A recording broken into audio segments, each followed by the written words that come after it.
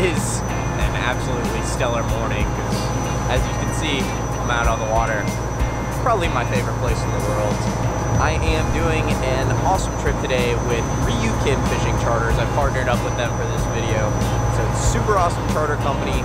It matches up U.S. service members who are mates with Japanese captains out here in Okinawa, Japan. So if you're ever in Okinawa, Japan, be sure to check out Ryu-Kin Fishing Charters. They'll have all their stuff linked in the description. Enough talking. Let's get out there. Y'all, I'm super excited.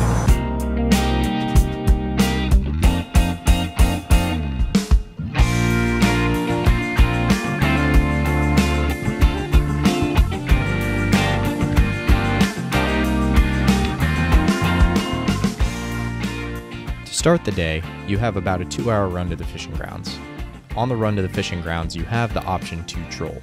Trolling is done with a big heavy reel, rod, and line, and you troll some eccentric skirts behind the boat. You're primarily targeting marlin, wahoo, tuna, and mahi, and it's probably the way most big fish are caught on these boats. Each boat has between 3 and 5 trolling spots, so if no one owns trolling gear, you have the option to rent from the mate. If a bunch of guys own their own trolling gear, they can bring it and fill in those 3 to 5 spots. I typically don't troll and catch plenty of fish, but that's just because I don't own my own setup, and I know one of these days I'm going to be on the boat and we're going to catch a giant marlin, and I'm going to be pretty jealous of that guy that gets to reel it in.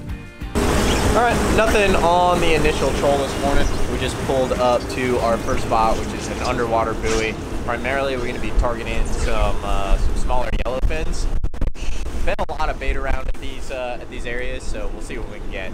So the rig I got today is pretty interesting.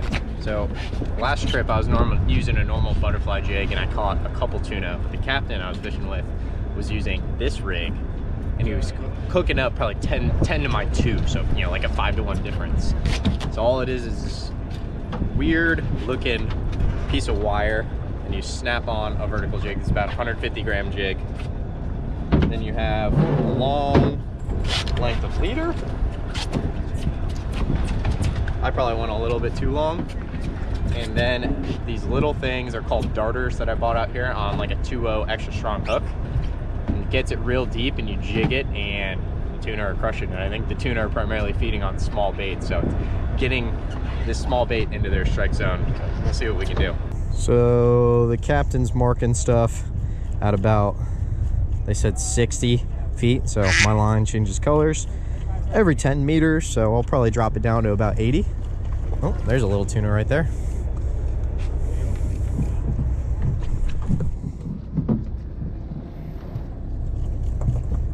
Red again, that's about 50.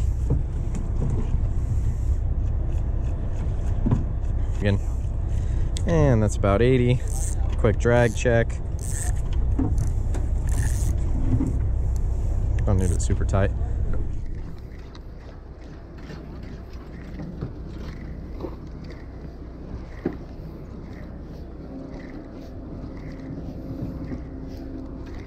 There we go, fish on.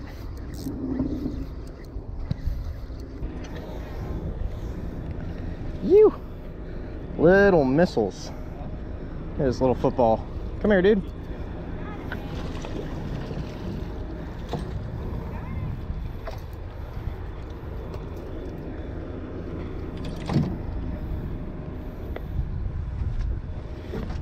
Unhook you. Boom. Such a pretty little fish. Super fun on this light jigging gear. Tastes pretty good, but we're gonna wait for a bigger one today. Ready, set, go. Getting them, dude? Sure that rod doesn't feel too good stuck in your side. Better bring home dinner, right? Gonna cook your mom up some dinner? Ow. Yeah. My mom does.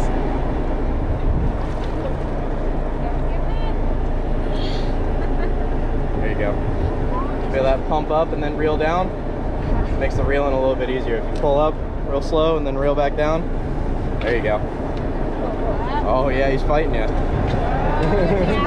He's not going out without a fight.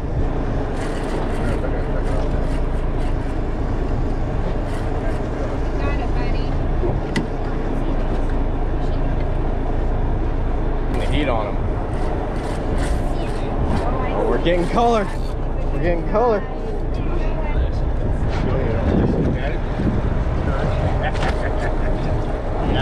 Grab that leader. That's good. You can stop reeling. Gonna hand line him in now. Moment of truth. Oh my God! Look at that thing. Look at that. Caught dinner. It's a beautiful little yellowfin tuna. Good job, dude. Oh, we're catching them over here too. Fired up. There we go.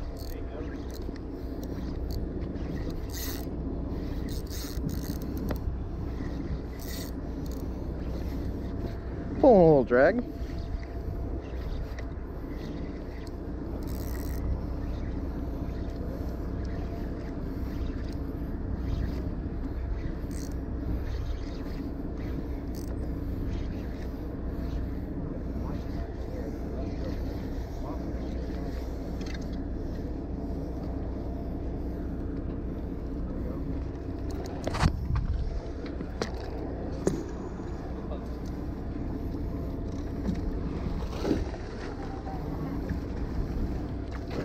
Perfect. Quick release. Yep, that's exactly what we wanted. You know, they call that the Palm Beach release back home. Because everyone from Palm Beach is too scared to touch fish. They're like, ew, gross.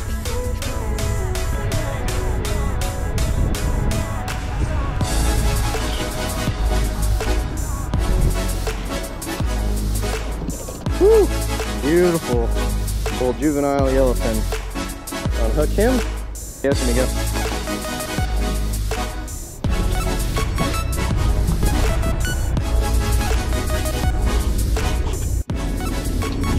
Show you guys how I'm rigging his darter. It's not anything crazy. I've rigged this off plastic before, but we just got a pretty darn strong hook. Just working it. No plastic. Boom.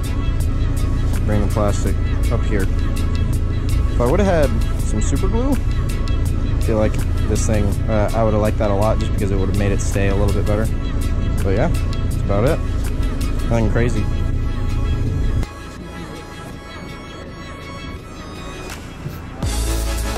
There we go. Nice. For one. Yep. Yeah, you can. I'll tell you what, y'all. I can't believe I've never fished like this before. This has been epic. This is...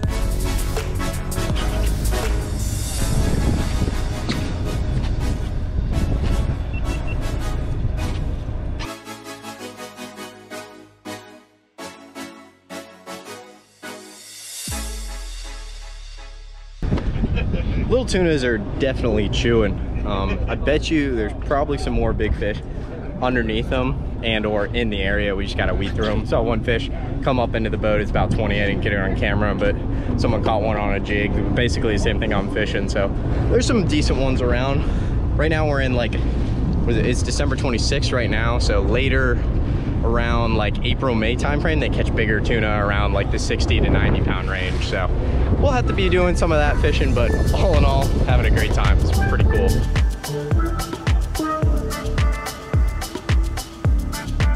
In between spots and sometimes even in between drifts, you'll troll, so that chance of catching the marlin of a lifetime is pretty much there throughout the entire day.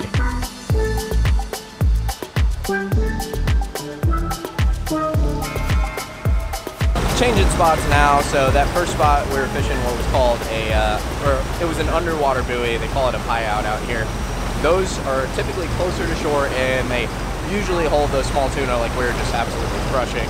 Now we're headed to an out-of-the-water pie-out, usually a little bit further out, and they tend to hold an enormous amount of mahi. Actually looking at some fish blowing up right now. Some little tuna. So see them? Whoa! There's one right there.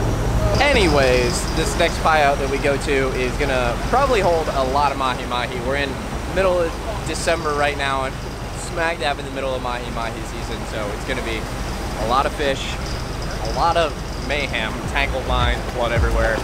gonna be cool.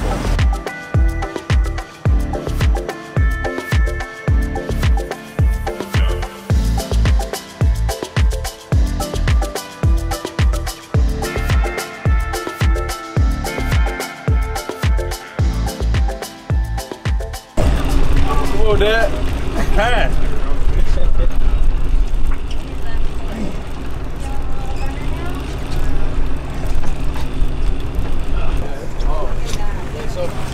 Woo!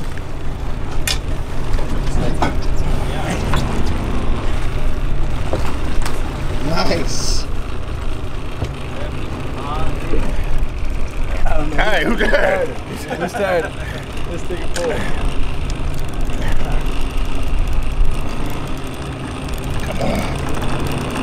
Whoa, he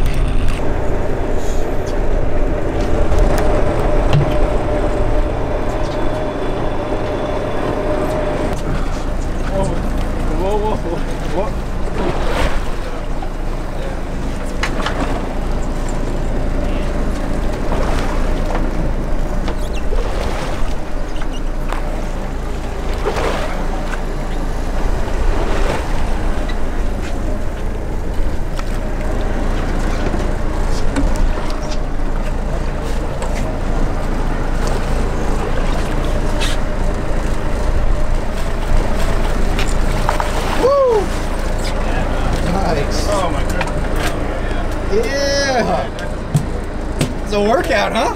Heck yeah. Drift fishing with dead bait, in this case sardines, is a tried and true presentation for areas like this. Essentially, you're just putting a hunk of dead bait on a hook, sometimes with a weight, sometimes without, and letting it drift naturally away from the boat. The boat's being pushed by wind and current, and your bait basically is trying to stay in the same place and sinking down in the water column. So trying to make a natural presentation, make it look like a literal piece of dead fish just slowly sinking, and mahi-mahi, tuna, really a lot of everything come up and just crush it. Oh my God, loose drag.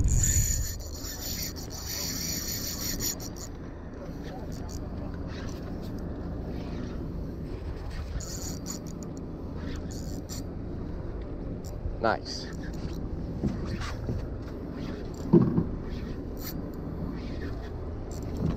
Feels like it's a rainbow runner.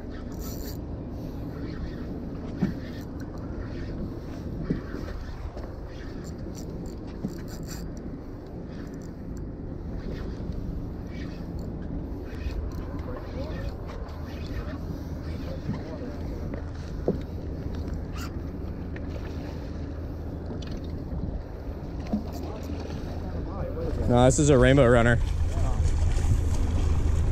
There's a mahi right there. All those blue ones are mahi. Get some baits out. There we go. This right here is some of the biggest rainbow runner I've ever seen. Super cool. They got a really nice white meat. That's actually pretty much a sushi grade white meat. So he'll come home for dinner. All right, let's get some mahi-mahi excited. Throw these swimming plugs out there, rip them across the top. Mahi usually get fired up. Just takes a little bit, get them around the boat, but once they're around the boat, it's gonna be some fun times. Come on, come on, come on, come on.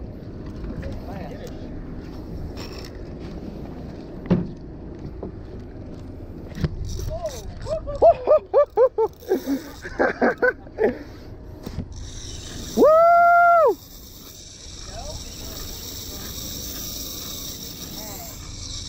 That's what we like to see.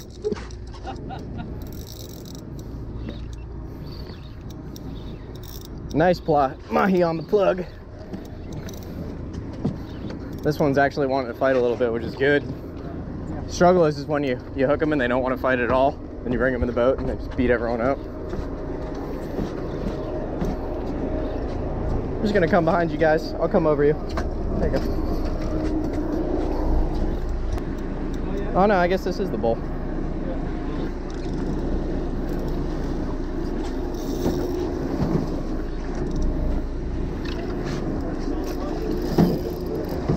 Here, I'm gonna pull him to the right and then bring him around in front of you.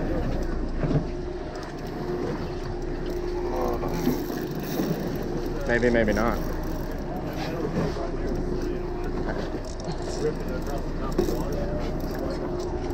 Back up.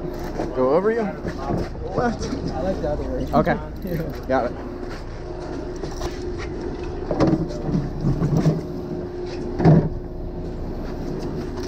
Tail's open. Let go of the line. He's still on. Now he's just got a hole in his head. Yeah, that's why you open the bail when they gaff them, for sure.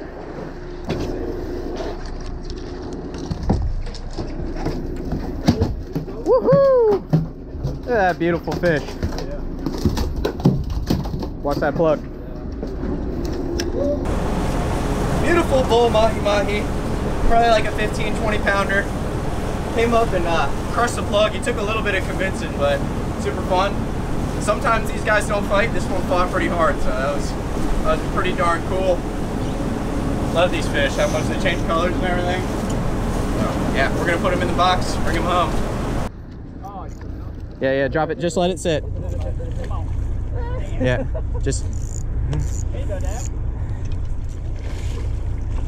I feel like this keeps them fired up. You know what I mean? I just keep doing this. Whoa. Yep. Nice. Come here.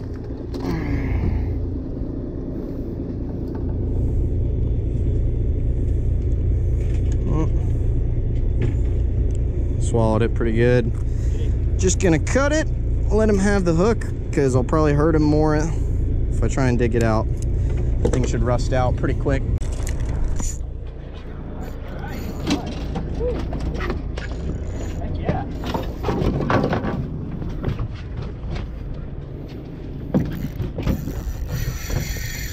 Woohoo! Oh man, this is a nice one. Woo-hoo-hoo-hoo! Look at that. It's a better one. It's gonna be a long fight on this little rod.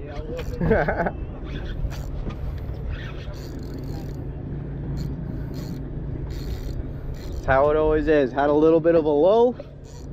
One person hook a mahi, more show up to investigate what's going on. I pitched out and I hooked one. Action begets more action. This guy doesn't even know he's hooked. I got him on a real little rod. I'm gonna be in for a world of pain here in a bit. Oh yeah.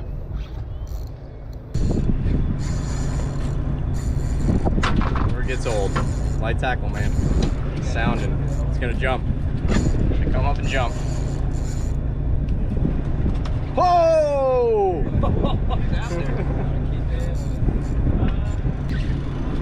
When you're fighting a bigger fish on a light tackle like this, a lot of times it's about just constantly applying as much pressure as you can without really going past the breaking strength of your line. So anytime the fish is giving me something, I'm taking it.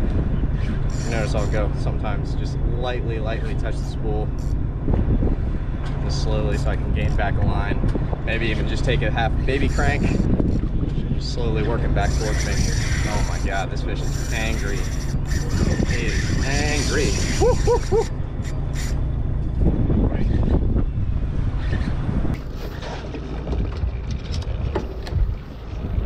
Bail open. Coming over. Beautiful cow.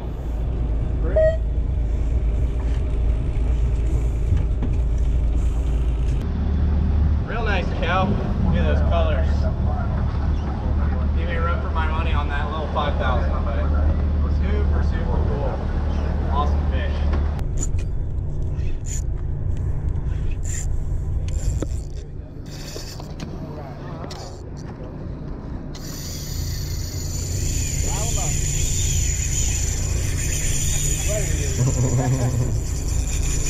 Woohoo! Jumping for joy.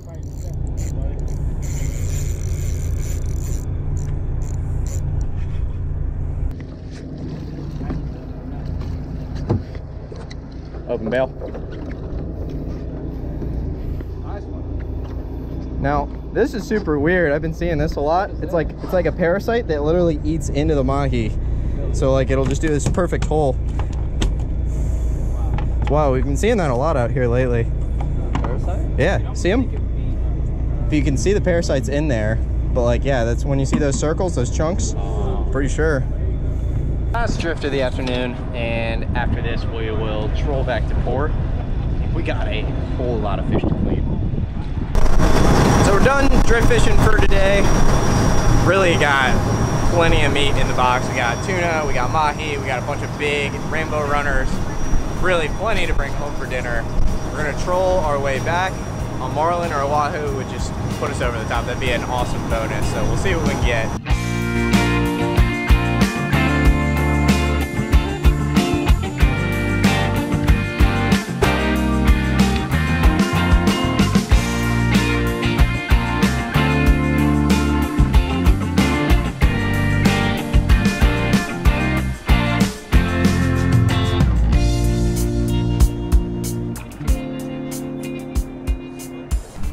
Back at the dock, solid haul of fish, mahi, tuna, rainbow runners.